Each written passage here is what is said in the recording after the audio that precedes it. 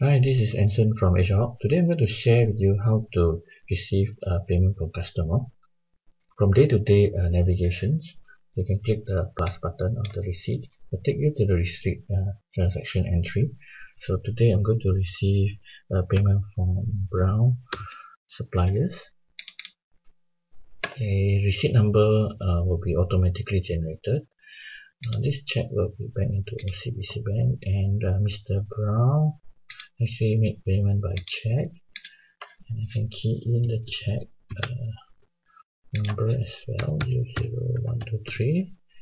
And in this case, Mr. Brown actually made payment for both of these outstanding invoices. So the total is 1437. And I will at the same time print a receipt to Mr. Brown as well. And click OK.